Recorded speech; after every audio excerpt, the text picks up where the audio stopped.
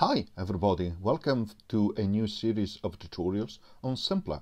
Samplr is a multi-touch sampler. Probably one of the best on iOS at the moment, and I really hope that they will continue to develop it. So let's, in this video, go through the user interface, the navigation, to get ourselves familiar with the application, and we will use future videos to delve into some of the specific features.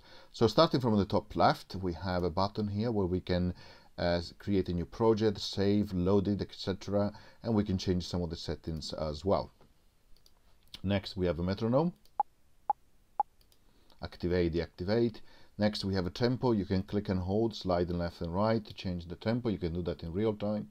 You have a master volume, which is really interesting, and because this is for the overall, but you can play up to 1, 2, 3, 4, 5, 6 samples at the same time. So that is really that's why you have a master volume separate to each sample. Here you have a menu which you can click and you can slide left and right to see the content.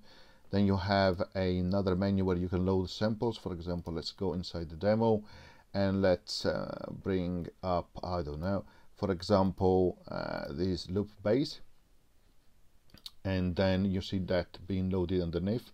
You can click on each slide. At the moment you see a number of slides there, 8, which correspond to the number here.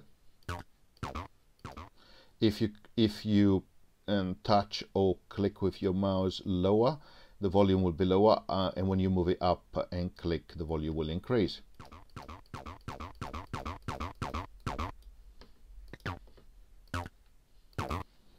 Okay, here you can set it to play in reverse, and here you have a number of play modes which are really interesting, and we will use those in the next videos. Then you can select the volume here for the sample, the attack, okay, and also the release. And here you have your play controls. Depending on the play mode you select, this will change accordingly. Here you have a selection of number of slices, like so, which you can change. And here you can actually set to see the markers and then move them yourself, like so. Or for example, create a new one, clicking like that on this bar and create a new one, or double clicking, click and move away, sorry, not double clicking to actually remove that marker. Then we have transposition, for example,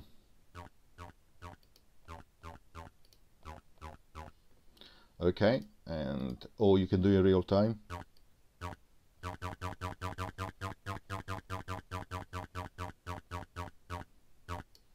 Okay, and this button is to set actually the length of the sample to correspond to the project tempo.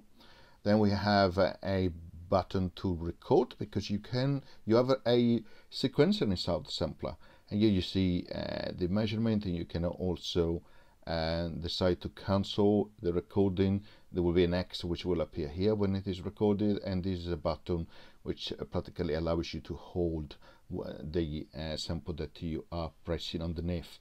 So this is the area where you touch your sample, but also you can where you touch for recording, for playing, for recording, for both purposes. Then underneath here you have a play button. When you click and hold, it will show you the 6 samples which can be activated for play or pause. And also on the far right hand side around here you have your master setting, which you can change, okay, and or you can click and stop or play as well. On the top here we have a number of effects like distortion. You have your filter, you have your amplitude modulator, your feedback delay, and also reverb, which again we will look in other videos. So I'm going to stop here for the description, for an initial overview of the interface. But before I leave you, I just wanted to load a couple of demo projects to give you an idea of the capabilities.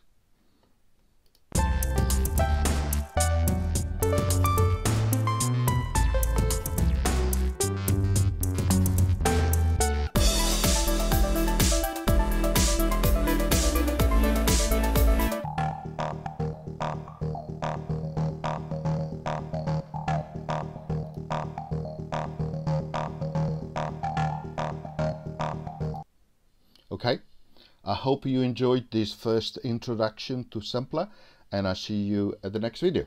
Bye.